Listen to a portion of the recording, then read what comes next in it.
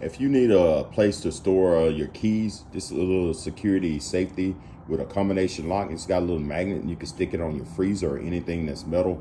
But you can store up to 3-4 keys in here. You just pull this open and you got your keys right here. If you look inside, it got a little cushion pad. And you can just store your keys right here. Make sure you don't push them too far down or you got a handle right there because you'll have to get some needle nose pliers. And you can just lock this.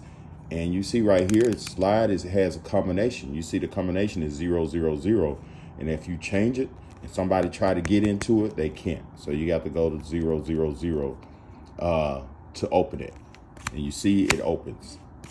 If you want to change that combination, just go to this reset right here. You turn it all the way up to where it says 000. I'm going to change it to 111.